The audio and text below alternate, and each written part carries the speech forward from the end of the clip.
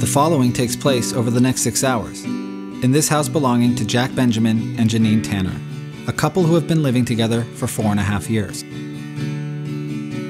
Though on paper they would appear to be a perfect couple, such is not the case. Lately, Janine has taken note to the fact that Jack has been sleeping with her less and less, and though he swears that, it's not her, it's him. It's not you, it's me. She barely has to scratch the surface to know that that's untrue, and that it is in fact her.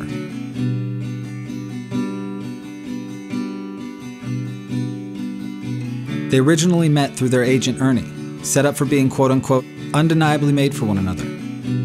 They knew it must be true, quickly moved in together, and immediately began to write romantic comedies, with a twist. The twist?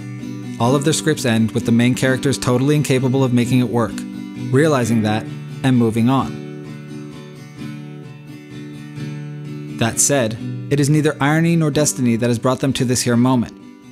It is simply the constant breakdown in communication which occurs over time, and the sheer lack of effort to address the necessary changes.